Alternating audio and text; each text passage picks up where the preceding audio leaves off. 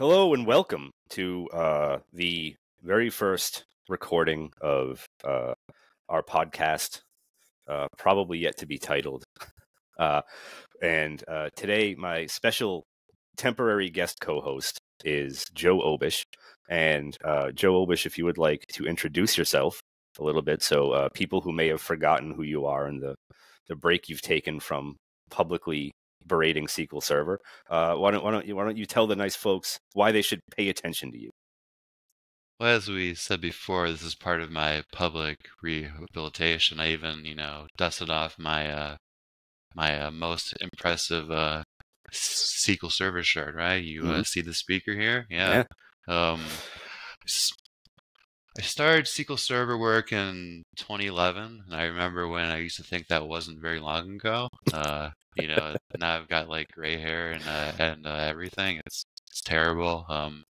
I've done a lot of query performance tuning. I've worked on servers as small as 4 cores and as large as 108. Done some column store ETL work, some OLTP. Don't undersell that column store ETL work, you bozo. That's some of your most impressive stuff. So the best presentation I ever gave and will ever give is on that subject. It's way more impressive than what Eric and I are going to do here. So, if you make it to the end and think, that was okay, but I want something even better, it's on YouTube. You can find it. I'll put the link in the show notes. Okay, cool. So that people don't have to go figure out how to spell your name and then figure out what you were talking about on YouTube. So okay. we'll make that easy on people. Okay. Are you done?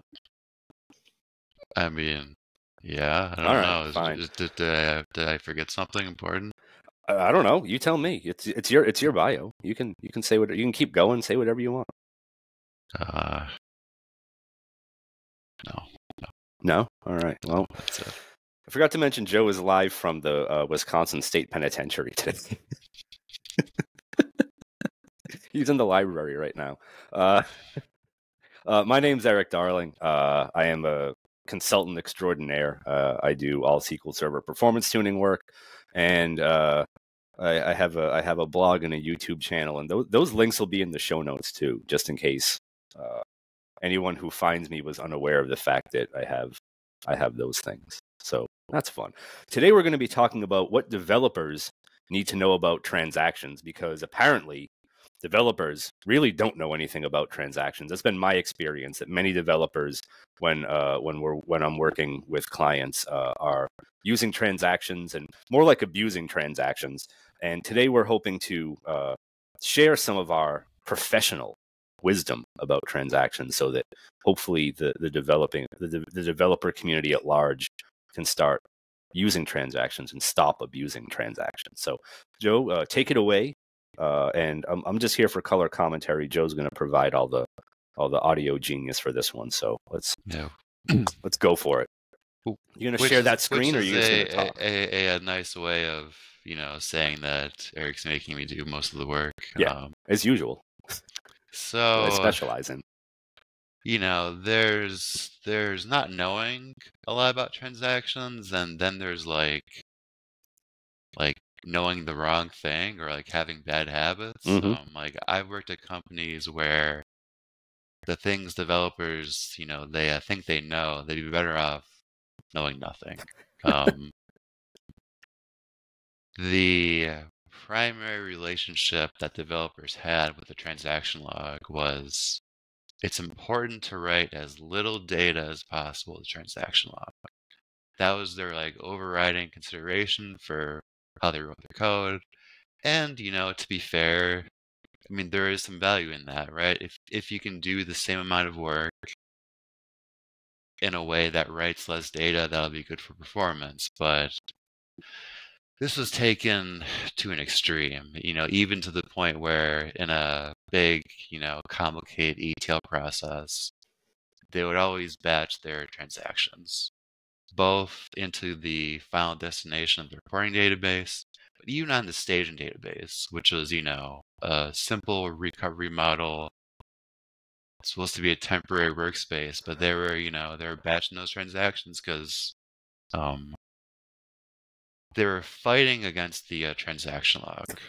They weren't working with it. They viewed it as their enemy. They wanted to give it as little data as possible, and that caused a lot of problems. Performance was bad. Scalability was bad. Sometimes they would try to add new features to the ETL, and they just couldn't.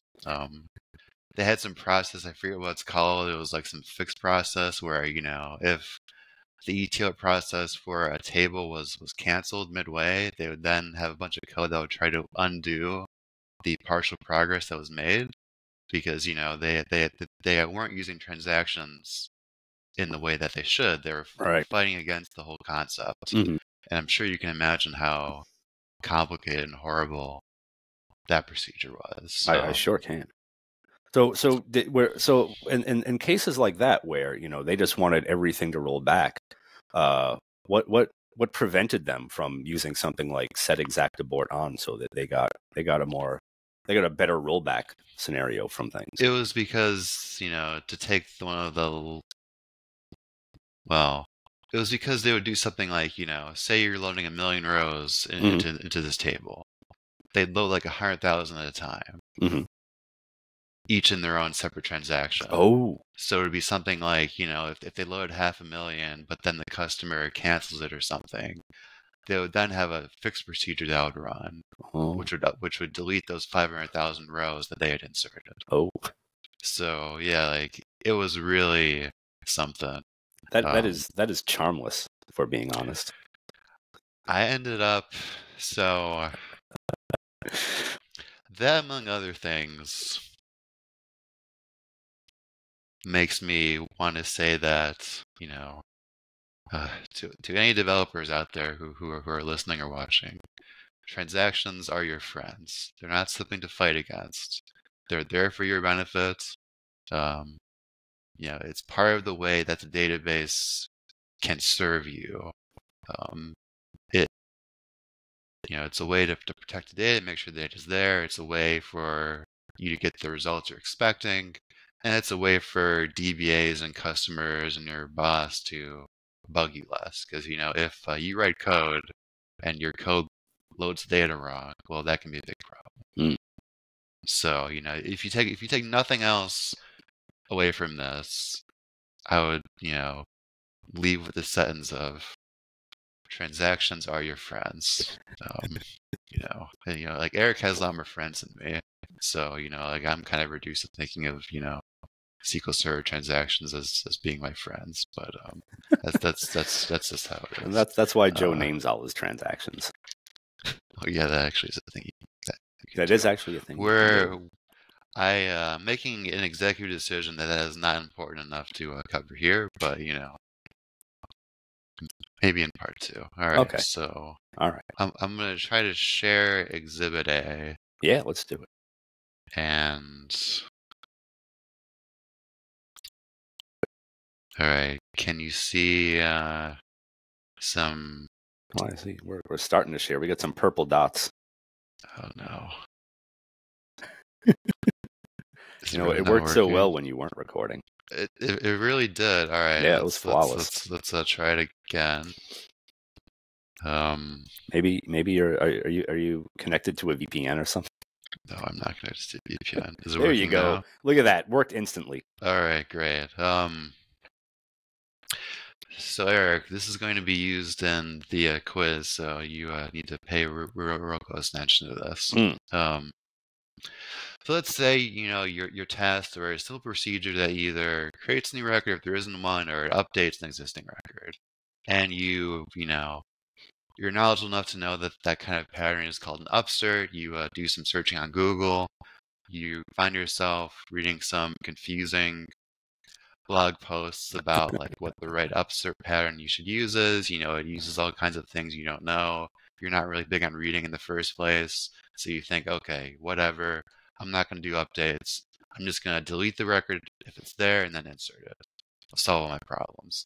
Now, this code is kind of dangerous, where if the procedure fails for whatever reason after the delete but before the insert, you've then lost data. So Eric, it's time for your quiz. Time for my quiz. Oh boy. What are the reasons you can think of as to why this procedure could fail after the delete but before the insert? I would say maybe if there is a trigger or a foreign key or something else that that would cause a conflict with the delete. All right, I actually didn't have those, so you've already passed. Can Hey! you think of any other reasons why? Any other it could reasons happen? why? Yeah. Let's see. Why the delete would fail and cause the No, insert. the delete would succeed, but the insert would fail. Oh, the delete would succeed, but the insert would fail. Yeah.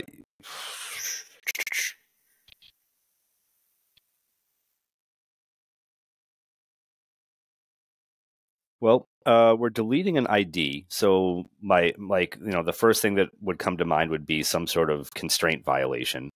But I guess if you're already deleting, I'm assuming that ID is the primary key of the table. So if you'd already deleted that and then you went to insert the same value, then it wouldn't be a primary key violation. Yeah, I can't think of any quick reasons why the insert would fail. Maybe a deadlock. Maybe. I mean, I'm going back to triggers and foreign keys, but that's about what I can come up with. All right. Well, you passed. Congratulations. Sweet. Just to go over the scenario again, it's if we're trying to update an existing record and the delete succeeds but the insert fails, we've then just wiped out that old record. Mm-hmm. So we've lost data. So that's why this code pattern is dangerous. Now, in terms, I'm a pessimistic person when it comes to writing T-SQL. I try to view it defensively, assume the procedure can fail at any point for any reason. And if it does, make sure that the data you expect is still in the database. So the things that I thought of were, you could just have a hardware failure or a power outage. It's a bit severe, but sure.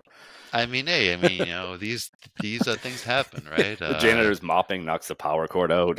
Yeah, no, hey, these things happen. Maybe not all the time, but they happen. That's true. Yeah, and you wouldn't want to lose your valuable data in table one. Yeah. Right? That would be a death blow for the business. Maybe some DBA doesn't like you and he kills the process. Sure. Long running delete. Or worse, they have an automated script that looks for blocking and says if there's any blocking whatsoever, that kill that SPID.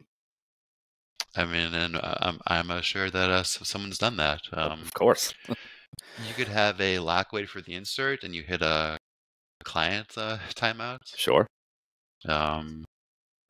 Someone could be patching Windows or SQL Server, or maybe maybe TempDB fills up and they just restart SQL Server altogether to fix it, because that's how you fix that. Yeah, totally. Oh, a failover.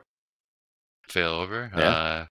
Your transaction log could fill up. If you make it all the way to the end, then hopefully developers watching won't be causing those issues anymore. Yes. There could just be some bug in a SQL Server that makes it fail. Like you have a non-yielding scheduler, or just some horrible error. Yeah. So I think what you're telling people is that sometimes when they're writing code, they need to think outside the code is what could go wrong with stuff that's happening in there. There is a greater world out there.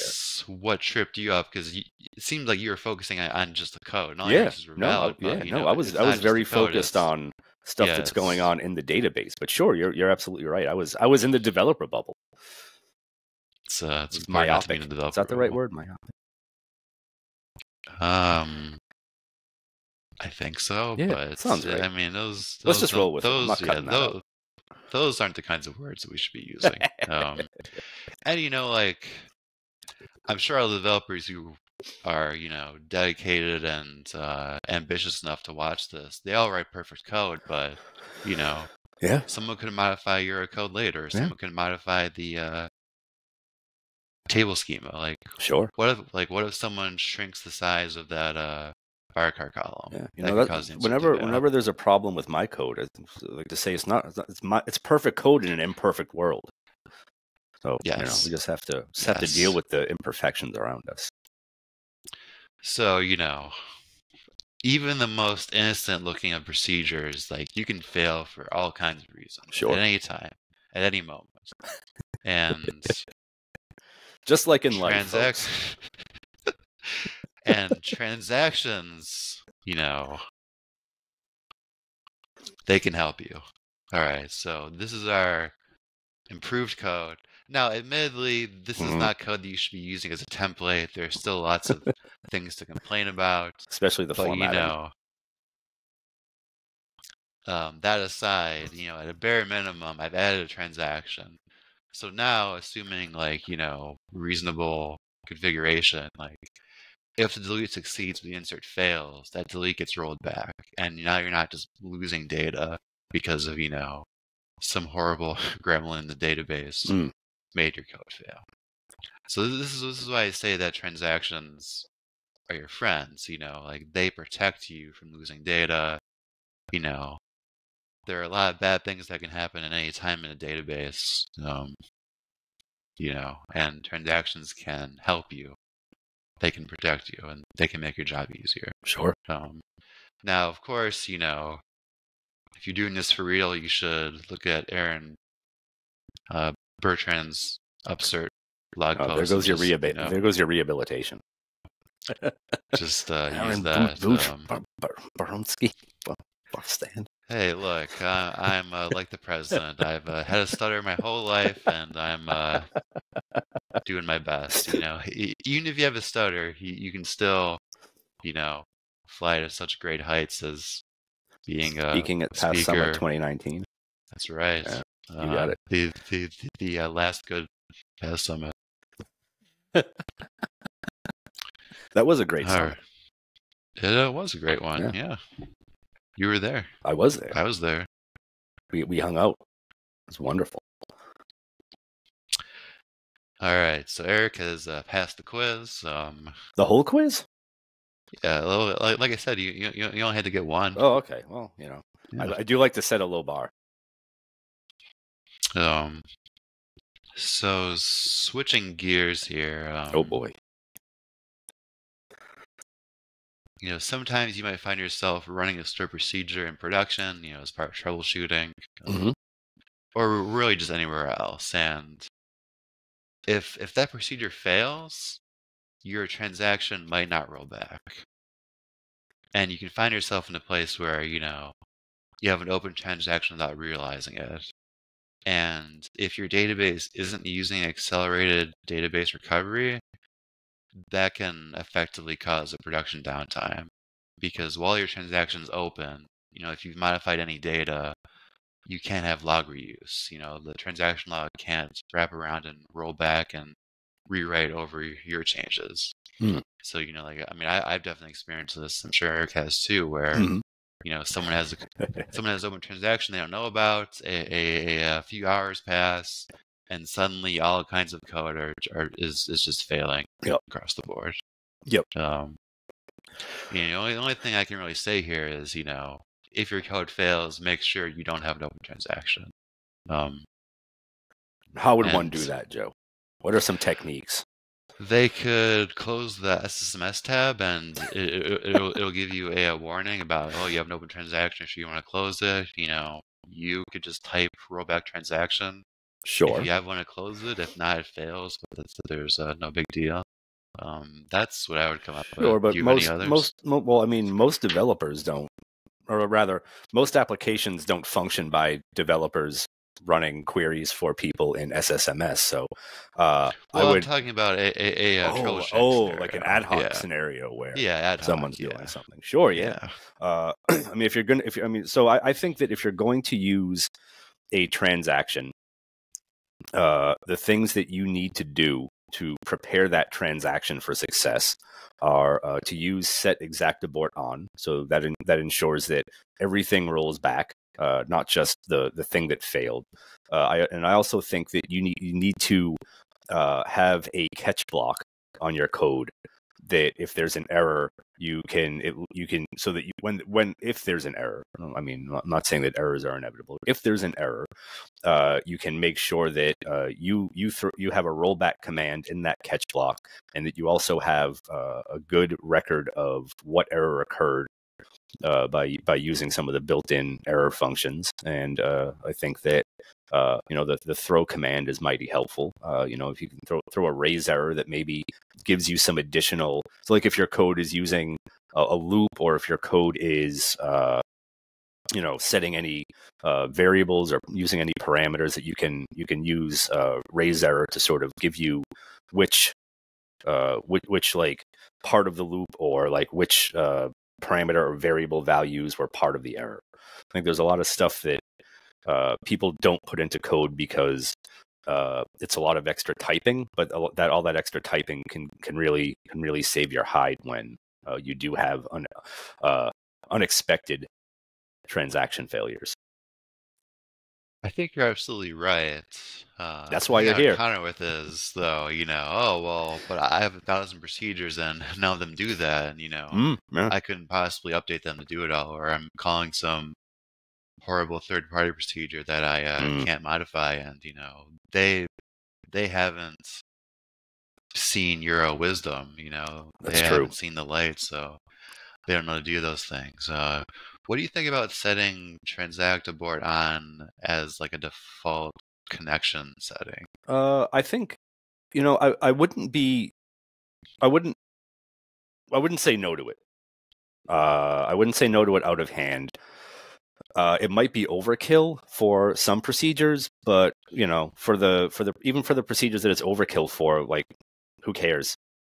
Like I'd rather have it there to safeguard the ones that it's not overkill for, than to have it not on for ones that like if it's just a select query in a procedure, whatever, right? Like, or if it's just like a reporting procedure, like then whatever, like who this, if like what, like inserts to it, like to temp tables or whatever are going to roll back, I don't care. It's like for those, like I view it as a good general guardrail for an application, and you can make a choice in certain procedures to turn it off if you really want to get crazy, but I think that it would be a good general guardrail for most applications that I see, especially ones driven by third-party vendors who are generally clueless as to how to work with SQL Server. If you had it on at the connection level, would you still add it at the top of every new procedure you're making? I don't know. That might be a whole lot more work. I mean, it's sort of like if you think about the difference between, so like let's say you had RCSI and snapshot turned on. I wouldn't go turn snapshot on for a procedure unless I absolutely needed it.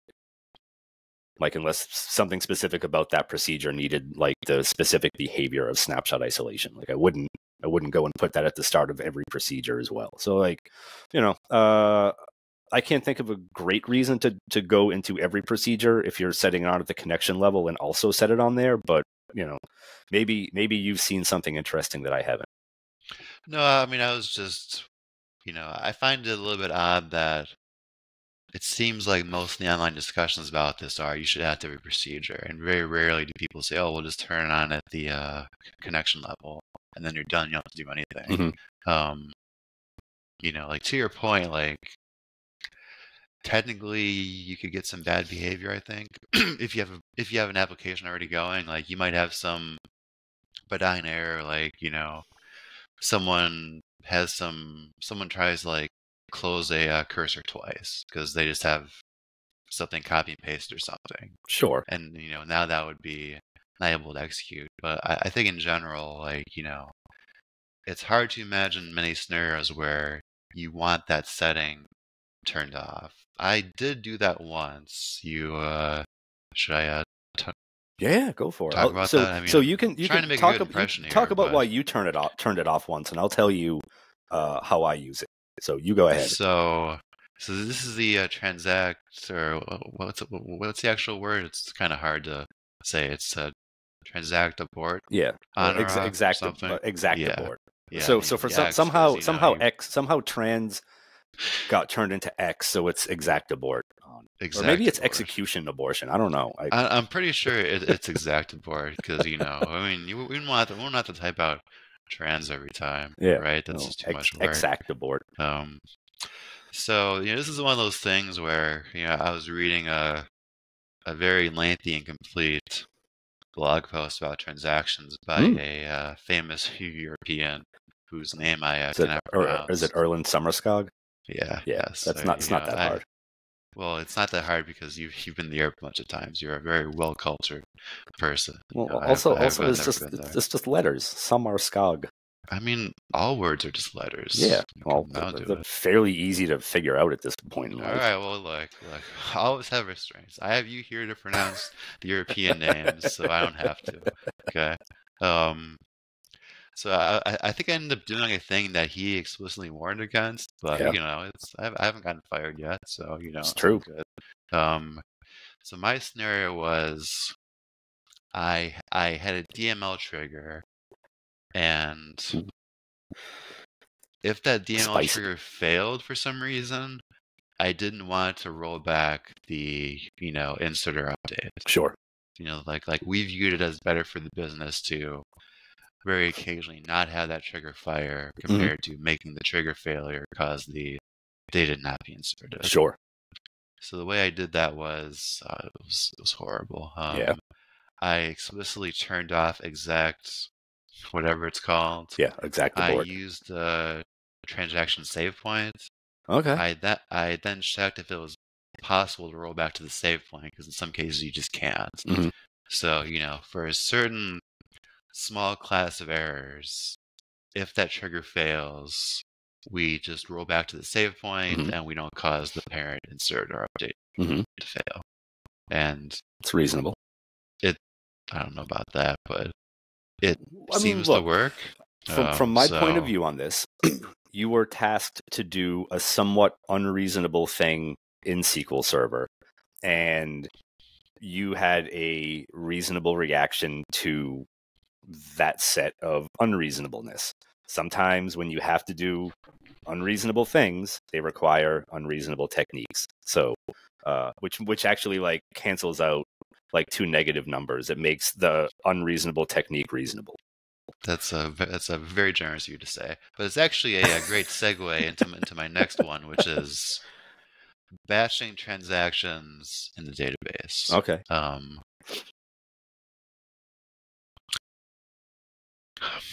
I had a fire extinguisher analogy that I really want to use, but it's not quite perfect. I'm gonna go for it anyway. That's fine. I don't care. A few things in life are perfect. I feel like batching transactions is often like using a fire extinguisher. Like it solves the immediate problem, but most of the time you might have a mess. Yeah. To clean up later. Yeah. I think that it's easy to fall prey into the wrong mindset. You're a developer, you're writing your code, you don't want people to bother you. Some evil DBA says you've met developers before. messages you and says, "Hey, your code filled up the transaction log. You need to fix it." You Google it. You find many other developers who have suffered in the same way you have. Yeah. And, there's some smart people out there instead of doing one big transaction, you can do a bunch of little transactions. And then they just make that change. Yeah. And I feel like in some cases that's perfectly correct. There's no downsides. But I also feel like it gets into the mindset of, transactions are my enemy. I need to work around the transaction log. So I'm a little bit concerned about the whole thing with that respect. Now, in the blog posts of yours that I've read, I remember you always saying something like, it's important to make sure that you are using transactions when you need to. Like if a set of, DML statements either all needs to commit or no needs to commit, you need to use transactions. So in other words, don't use batching when it isn't correct from a business perspective to do so. Sure. Well, I mean, my point of view on batching is that like there are times for several reasons when it is absolutely necessary to use any sort of archival process that you don't have a partition table for that you can quickly switch stuff out. Any sort of data migration process, you likewise probably want to batch. And anytime that there are times when I'm performance tuning queries that do modifications, and even if a lot of rows aren't being deleted in a by the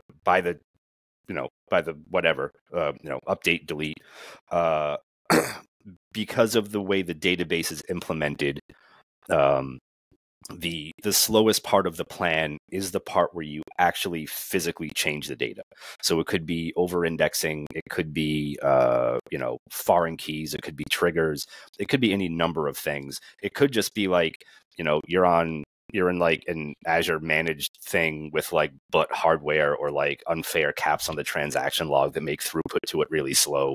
There's like lots of reasons why like the modification is slow, right? You could just have your like slow ass transaction log.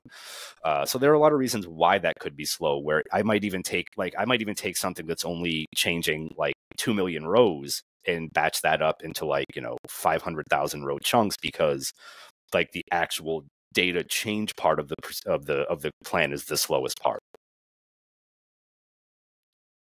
So it sounds like you're getting back into your, you're asked to do an unreasonable thing, like update millions of rows on low-end hardware, as we like to call it.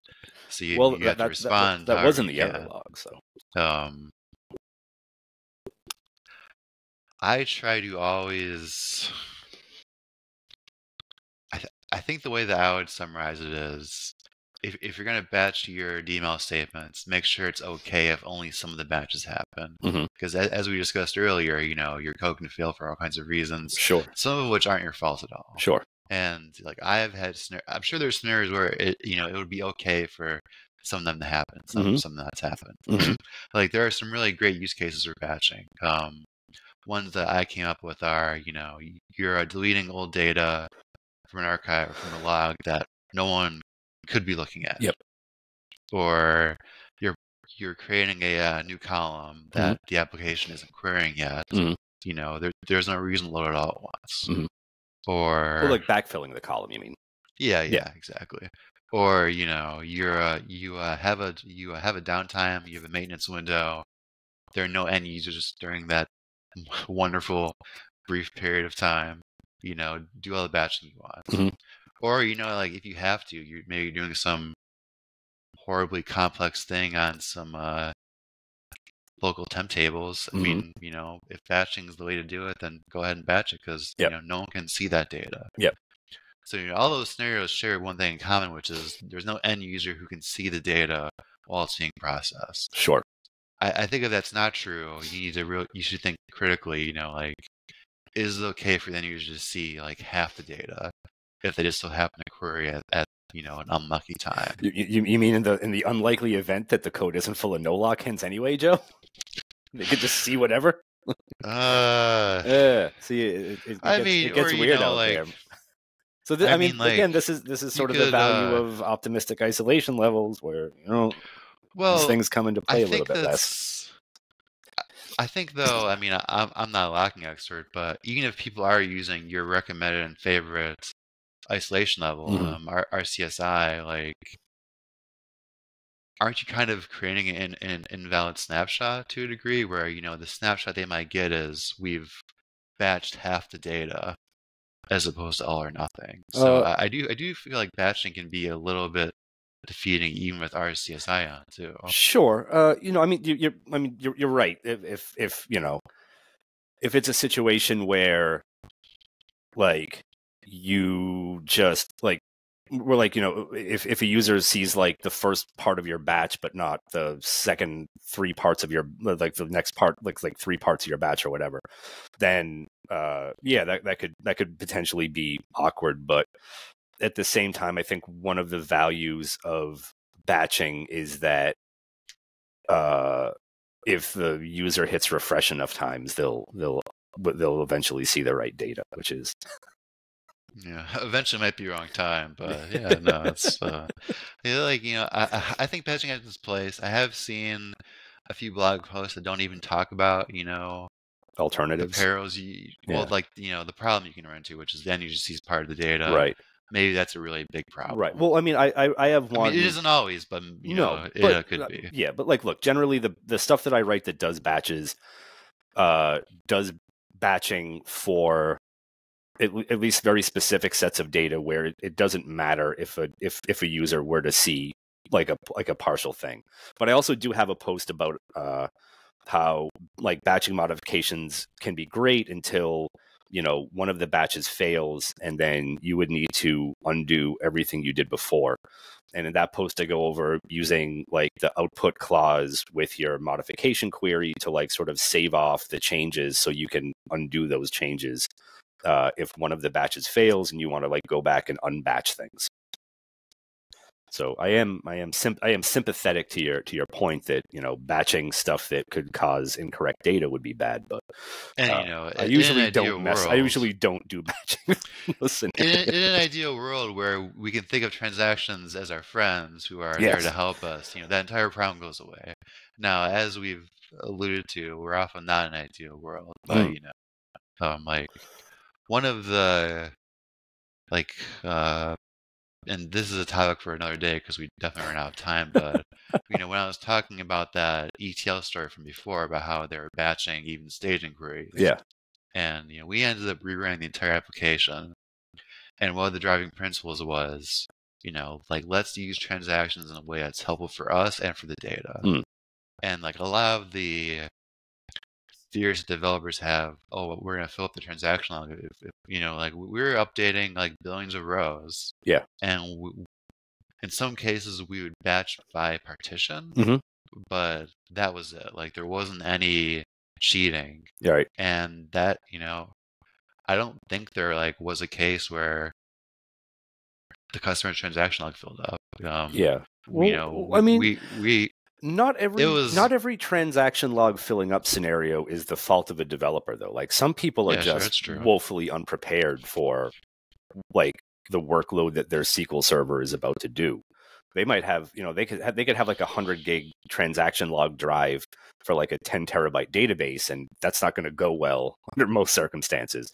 Or like, they could be one of those foolish people who sets like a max data size on their transaction log, and that's not the developer's fault. Like developers have to be free to work with data in the way that data is best worked with, and for whatever scenario the application presents. So I like not every transaction log full error is like some developer's idiot mistake. Sometimes like there are infrastructure issues, or there are settings issues with the database that cause that are not like the developers shouldn't have had to worry about.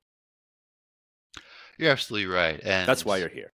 We had a little bit of work to do in that area too, because there were some scenarios, for the ETL thing, like customer had terabytes of data, but like we would tell them, you can have a transaction log max size of 20 gigabytes. Yeah. So as part of our grand compromise, we would like bump that up a little bit. Yeah. And like it's really, not that big of a deal. It reminds me of, this wasn't exactly a transaction log, but in a very important developer database, we would do an ETL, and there was some comically small drive, and it would like always fill up, and it would cause the process to fail. Right. We're basically having like daily failures, and it was like some 40 gigabyte drive. It just wasn't big enough. Yeah. And I was, trying to work with our IT department, who was very frugal, and they weren't cooperating. I hit my like 5-year tenure mark, and they're like, you hit 5 years, you get a gift. Would you like this bowl or this like this like leather portfolio thing? A bowl. I know, a bowl, and I just ignored it because I didn't want either. And I think my manager's like, you need to pick your gift. What do you want? And my answer was, I I would like to go to Best Buy, buy a 100 GB hard drive, plug it in the server, and then that way, we cannot have developer production go down every single day. Then shortly after that, IT finally cooperated and made the drive a little bigger. Yeah. And the thing stopped failing. Yeah. So maybe the 41 two things gigs. were maybe the things were unrelated, but that's something that can happen. Yeah, no, totally. Infrastructure can be just as much to blame for things as developers can, and while developers are certainly prone to doing strange things in the database, there are just as many either untrained DBAs or sysadmins posing as DBAs who can do just as many goofy and restrictive and harmful and offensive things to SQL Server. So let's not just blame developers for this. Some developer out there is like, I did everything right, but this 2 GB log transaction log is just not helping me. You think there are people out there with counterfeit Pat Summit speaker shirts? I mean, counterfeit in the sense that they bought them from a Goodwill store. Yeah, I mean, maybe. Yeah, sure. I mean, not to be grim, but let's face it. If you were to die tomorrow, that shirt would end up in Goodwill. Someone out there would be like, "Cool, golf polo." I'm gonna have to update my will to make sure that doesn't happen. No, well, I don't know who you're going to give that to. I don't think you have any friends who could fit in that. Are you saying good? What does that even mean? I mean that you're a particularly slender man. Not anymore. You could leave it to anime. Not anymore, and the shirt still fits. All right. Well, it's stretchy. It's a forgiving shirt. I think most speaker shirts have to be forgiving. Like when I was giving out company T-shirts at conferences, there would be everything would be gone, but there would be like a pile of extra smalls. All right. I don't want us to get canceled on our first podcast, so I'm nothing I haven't said before. Some T-sequel here. All right. So it's possible to insert the results of a stored procedure into a table. Mm-hmm. I think everyone doesn't know about that. It certainly has its perils. You can't nest it. So in other words, you couldn't have the stored procedure also do an insert into exec. Mm-hmm. So that just fails in there. Yep. In some cases, you don't have a choice. So for example, if you want to get the list of active trace flags, I think this is the correct way to do it. Yeah. Right. That's what I've always some seen. DMB or anything. Right. You have to insert the DBCC's trace status results into somewhere. Mm-hmm. One thing to know is doing this will cause the entirety of that stored procedure to be within a single transaction. Mm-hmm. Which I always thought made sense, but by that you mean the store procedure inside the exec, not the calling store procedure, the one inside the exec. Yeah, exactly. So this is something to keep in mind where you're not I suppose I should have had another picture here to kind of illustrate it visually, but you could just draw some arrows on this one. You're effectively forcing, in this case, DBCC trace status, which doesn't matter, to be in a transaction. Mm-hmm. So that could lead to unexpected behavior. Mm-hmm. So sometimes you have to use this for trace flags or some third-party procedure. Sometimes I'll use it for cases where I need to use dynamic SQL to insert into a temp table. Mm-hmm. I don't want there to be a million cache plans, like one for every session ID. Sure. I don't think that trade-off is always worth it. But sometimes I'll do it. Do you think I need to explain that better? You want to explain that better? Which part? Like why someone would, if someone has to load into a local temp table using dynamic SQL, why using insert into exec would be helpful from a plan caching point of view. Are you talking about like the multiple cache temp tables thing? Yeah, yeah. Yeah. That might be a little bit much for this talk. We Okay, can all do a right. whole thing about dynamic SQL and temp Oh, tables. We can oh, wow. we have Okay. let's not I try don't to know if I cram want everything at to. once here. I mean, we still have some time left. All right. Well, in any case, sometimes you'll find yourself doing this, and you should keep in mind that this will effectively force a transaction. Read my next one. Mm. All Well, right. so for that screenshot in particular, there are a couple things that I would warn about, and none of them is the table variable in this case.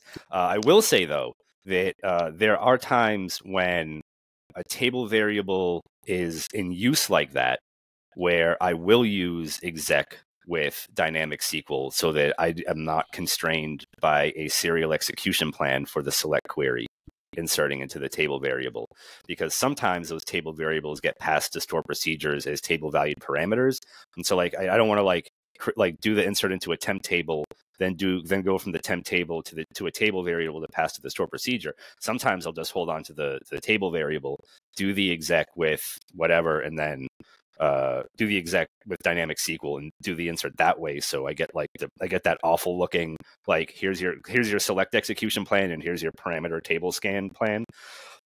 With this though, like the dangers that I would see for this is, what if Microsoft decides to change DBCC trace status tomorrow, and all of a sudden you have to use like with table results to get back the tabular results instead of something else?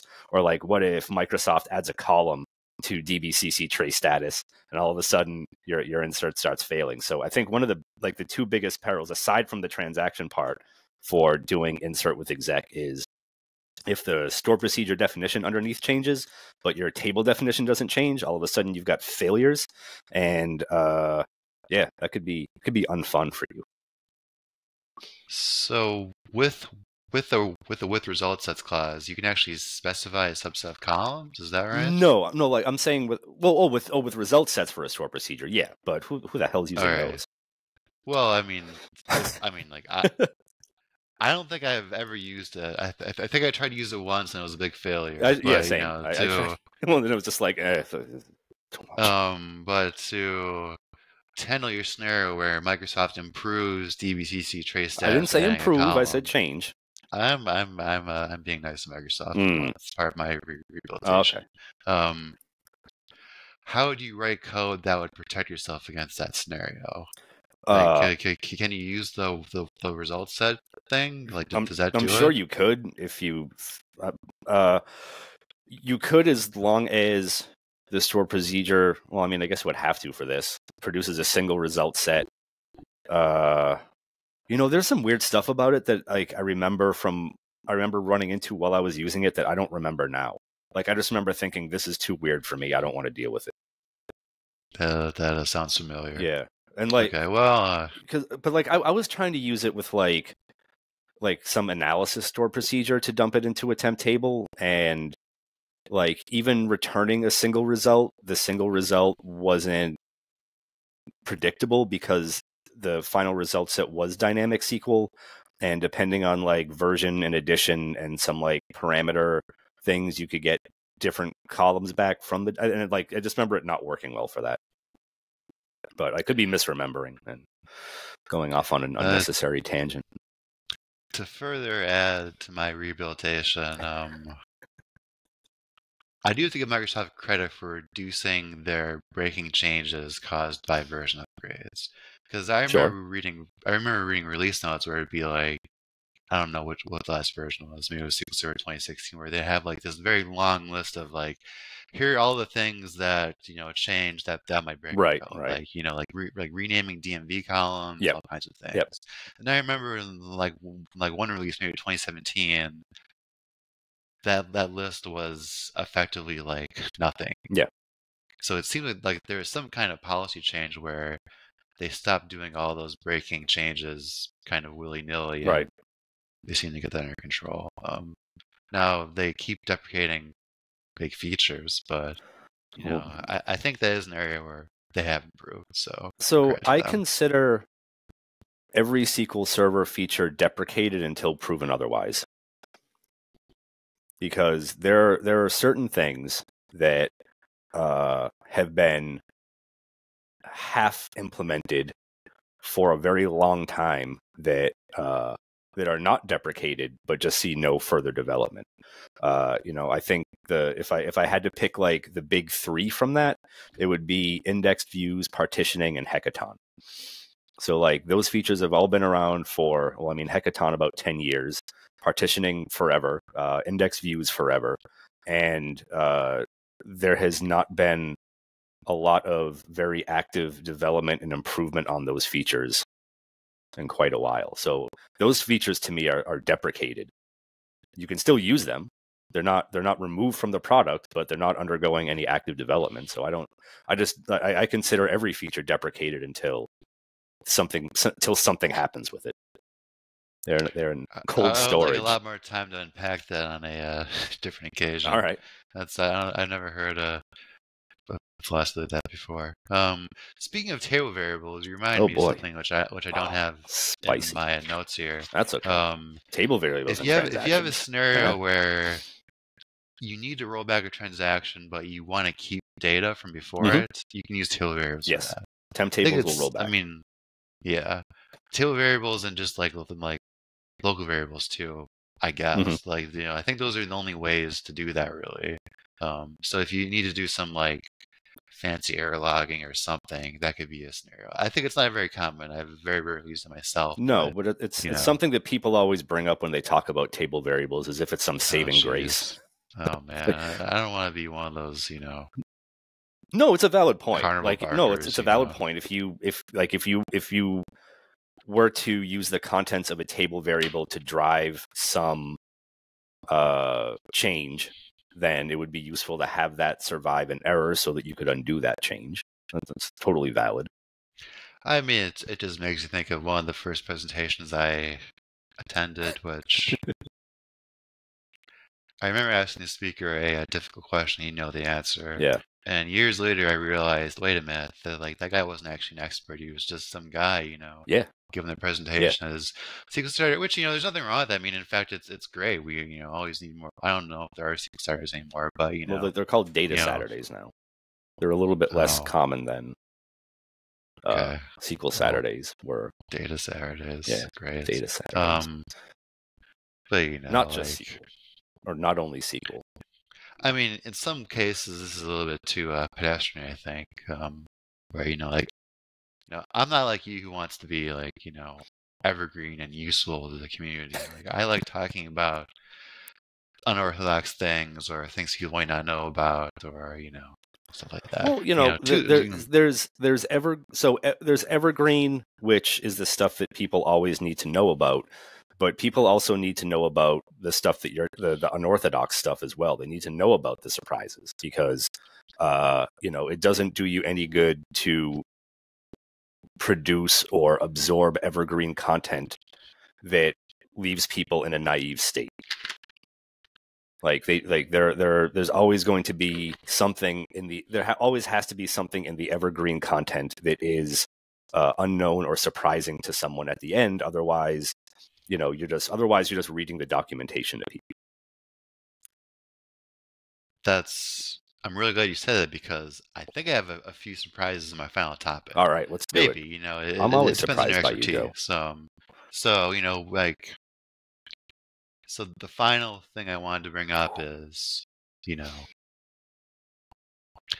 so the transaction log is your friend, you should work with it, but at the same time, there's no need to log data that isn't useful, that you don't need to, Sure. Like, why write the data twice when you can write it once? Sure. Back in the old days, people would talk about how important it was to get minimal logging. Yeah. You remember the minimal logging that days, white right? whale. Yeah. Now, what are some things that you can do? Like one simple thing is if you're writing temporary data, use a temp table. I've seen developers not use temp tables. They, just create a keyed, user table, and if that's part of an availability group, all the data gets sent over to the secondary and then eventually deleted for no reason. So just use temp tables, or if you're lucky enough, you have an ETL application, you have a staging database. That staging database is simple recovery.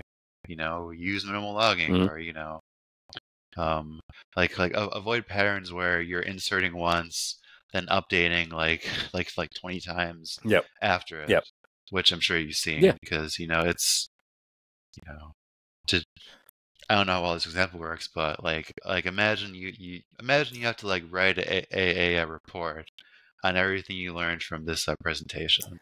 If you write your first draft, then print it on your printer, which you probably don't have. I do have a printer right here.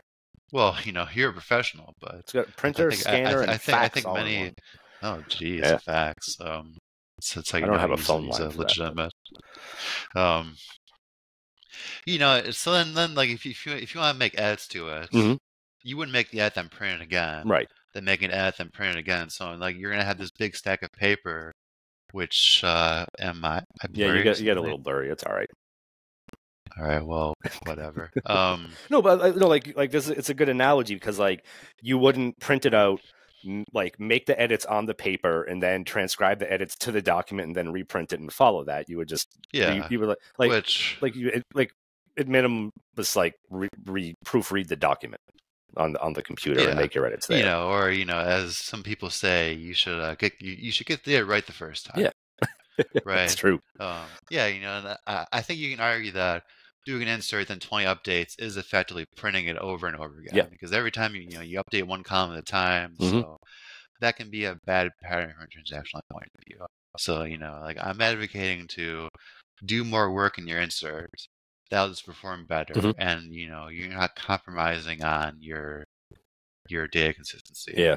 No, I see a lot of times when people do that because it would make the insert logic very complicated, and some of the results of some of the updates have to happen as a result of what the values are after they get inserted, or just some goofy thing where there's an insert into a temp table and then there's 20 updates to the temp table to adjust certain things based on other stuff. And it's I understand why from a development point of view that would lead to one very complex insert query that no one wants to write, and it's simpler for them to mentally grasp.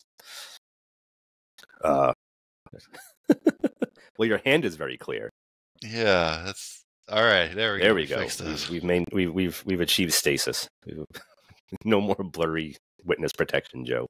It's back to convict Joe.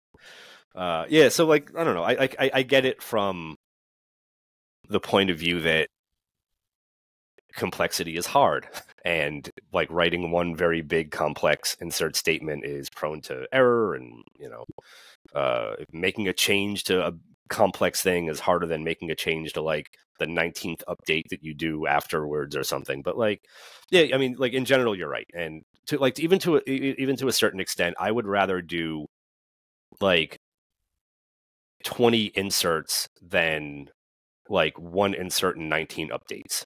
I would rather just continue to refine the data in new chunks rather than do 20 updates, because then I can validate each of those chunks a lot easier than I can 20 updates. On the subject of non-updating updates, in other words, you're updating a column value to be the same as before. Right. In some scenarios that won't write anything in transaction log. Right. Recently, though, I've had to do plenty of code fixes where I'm changing that code to filter out those non-updating updates. And the reason I'm doing that is, in production, we have our databases and availability group. And my understanding is there's no such thing as non-updating update for availability groups. So we're having these processes which are, they'd run once an hour or whatever. If it wasn't in an AG, it would be fine. But because it was, we were always basically sending the entire table over every hour. So we actually saw big gains from it's adding a simple where clause where, hey, instead of sending the thing always to 1, make sure it's not equal to 1 or not, or right. It's not null or whatever. Right. That really helps. Right. And there's other reasons you can. I think what if you have, is it snapshot? If you have that on, you don't get non-updating updates too, or change tracking, or there's some other things you can turn on that cause that. Don't remember that. which I don't remember either. I mean, change tracking and change data capture might make that weird. I forget exactly which one and how. I mean, it's not important. Yeah. You know, you can look it up, but I don't You can look it up. You can blog about it, Joe. A very accomplished New Zealand-based blogger already wrote about it. But I don't see the availability group thing mentioned very often, and that is something to know. Yeah, totally. So, like, that's one of those cases where it's just a net benefit. Mm-hmm. The last, the last one I think is even more niche, where we had an ETL. This was in the staging database. Mm-hmm. We'd have like a like, say, imagine a 1 terabyte staging table, and we had to query it a bunch of times to transform the data. I actually had a very long-standing misconception where I thought that if you're selecting, everything from a 1 terabyte table, you would get lock escalation. But you probably won't. No. Because, like, as the data is read, the locks are released. Right. Yeah. Locks don't accumulate to the point where reads would escalate. Yeah. So, man, like, I was just wrong in that for so many years. But, the point being that locks are written to the transaction log. Yep. So we actually saw a noticeable improvement in CPU used by the transaction log writers, just by adding, like, with tab lock to our staging tables, because we weren't logging all those locks anymore. So there have been a few times recently where even with temp tables, well, actually, I shouldn't say even with temp tables. I should say there have been a few times recently with updates where just adding page lock hints has improved things noticeably, because SQL Server was attempting to start with row lock hints because we got a nice index seek to find our data, but the locks would accumulate very quickly. There would be a lot of row locks, and then there would be attempts at lock escalation that would fail because of competing locks. But yeah, I've noticed that even just for some things, using page lock hints has improved stuff a bunch, because SQL, like, you can, like, row lock hints are individual locks, right? So you can have lots of rows on a page, and all those individual row locks are there. But if you use page lock hints, you can just lock a whole bunch of pages, and, like, you can have many rows on a page. So locking pages was a better granularity for things than locking individual rows. Yeah, so there definitely are, during your development journey, you may run into cases where you need to reduce the amount of data written in the transaction log. In some cases, you can just do that, and it just makes things better. Yeah. All right, so I'm going to wrap things up here. All right. Eric said he didn't want to go over an hour. He's a busy man. He has to fix his fax machine, I think. Yeah. So, we don't want to run too long. Mom picked up the phone again while I was on AOL and ruined my download. So, to quickly summarize, transactions are your friends. They make it easier for you to do your job. Your code can fail at any time, at any place, even very simple code, which you think is perfect.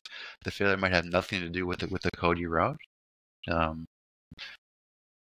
In some cases, splitting up big transactions into smaller transactions is the right thing to do. It can be a net improvement. But if it's possible for end users or other processes to see the data in between batches, you should think critically to make sure that that's actually okay. Also think about scenarios where, as I said before, your code can always fail. Is it okay if half the batches occur? If you're using insert into exec, remember that the exec part, the server procedure, will be in its own transaction. If you need to log data that doesn't get rolled back by a transaction, you can use table variables. And, in some cases, you may need to reduce the amount of data written to the log for performance reasons, especially if you're using availability groups. And there are various things for doing that, use minimal logging, temp tables, all the stuff we just talked about. Anything you would like to add? No, that's a wonderful summary, Joe. You did better than ChatGPT. Thank you. You're welcome. All right. Well, thank you all for joining us and listening to me and Joe go on and on about transactions. I don't know. Are we going to record another one of these next week? Do you have another never-green topic to talk about, or semi-green topic to talk Uh, about? I don't want to be one of those guys who's like, yeah, we're gonna do one like every week, and then we immediately start failing. So All right. Well, let's keep it as a surprise for now. What surprise. do you All think? right. Just like transaction errors, transaction logs ending up filling up. These recordings will be a surprise to everyone, including us. We're just going to ambush ourselves with that. So thank you for joining us, and remember to have those index rebuild jobs spayed and neutered. We'll catch you on the next episode. And I think I have to hit, where is the record button here? Where's the stop button? Oh, there's the stop button.